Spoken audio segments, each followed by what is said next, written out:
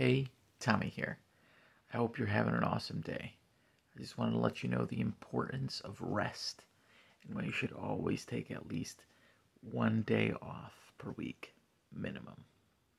So, there's a few stances that I kind of want to go into with sharing this. And first, I'm going to start with from the book of Genesis in the Bible, since I grew up in a Catholic setting and I'm familiar with that.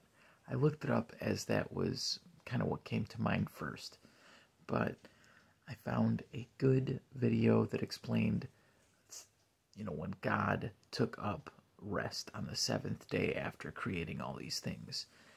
That rest is just a word that doesn't necessarily mean, relaxing and sleeping, but there were different points in the Bible that use rest as we read it in English now, and they take up different meanings.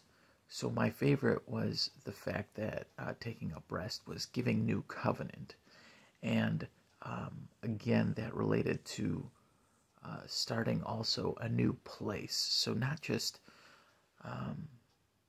the way I basically received that was that this seventh day is, in a sense, giving you this sort of, yes, you should take a rest on it. It's almost like all the meanings that the Bible gives to it. But basically, if you worked every single day, and I've done it before, but if you worked, just as hard Monday through Friday as you did Saturday and then Sunday as well, then, you'd be very tired. You just would. Mentally, it would be agonizing. And I wanted to relate it as well as to working out, specifically with muscles, right? When you don't give yourself a rest day, your muscles almost deteriorate. You have to at least switch up your muscles, how you do them, and go to like endurance versus strength training. As far as all the different videos that I've looked at, just explaining and knowing from my experience in working out, throughout my life. And I always remember my coaches, explaining that as well. Obviously, it just makes sense. Go ahead and try it, and you'll see it's not as beneficial. But ultimately, what I received with the new covenant, being the new covenant understanding of the rest day, is really the fact that, you go with these 5-6 days, and specifically for me, I do 5 full days, and then on Saturdays, I always work a little bit, but it's mainly family time, just like evenings are meant to be for family time on all days. But that Sunday, that final day, for me, is Sunday. It could be any time. I remember when I used to work in the restaurant industry, Monday was the rest day, because we had to work Saturdays and Sundays to earn what we wanted, But ultimately, you need to give that day to yourself and to all of everything, to, I would call, eternal creator, what started it all, just to give gratitude, even if you want to, take it from your perspective of not someone has given you all these possibilities, but, you just are, and you have to give yourself all these opportunities, right? What I mean there is, you have to give this time of just like being grateful for,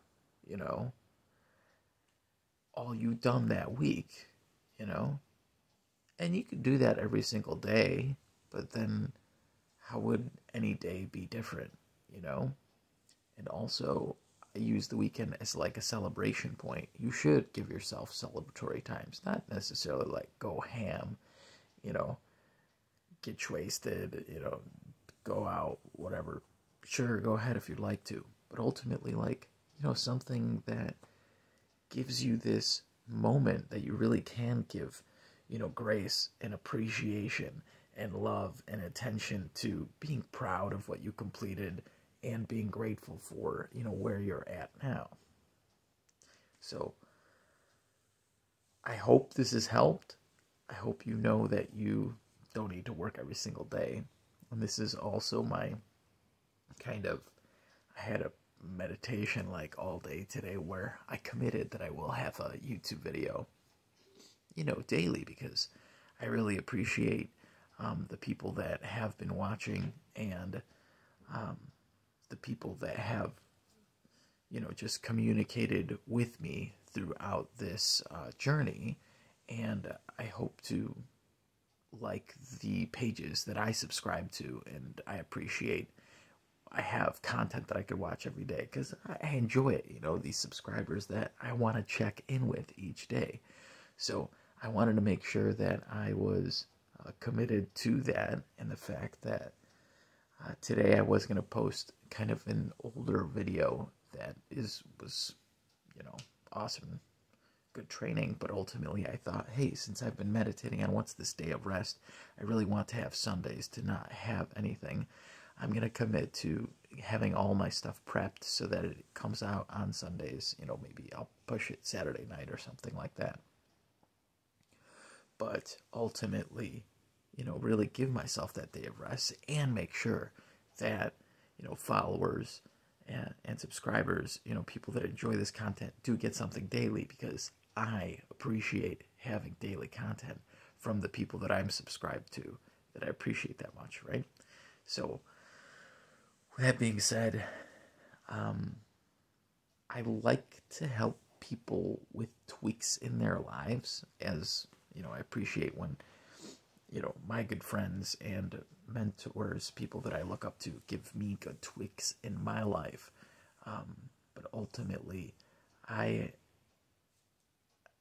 think there's a lot of things that people could do to help their lives really be their ideal lives. And I'd love for you to create your ideal lifestyle, whatever that may be.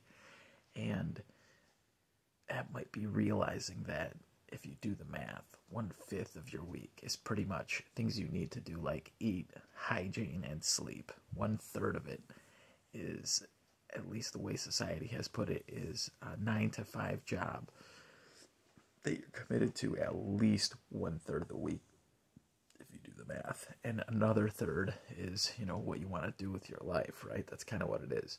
But when I realized I wanted to help people create their ideal lifestyles, I want to make sure that if you have the job you love, or you create something with a passion that you actually love doing, which gives you some sort of income. So I appreciate that for you. If you want to connect with me, I can help guide you to tons of resources that are out here right now.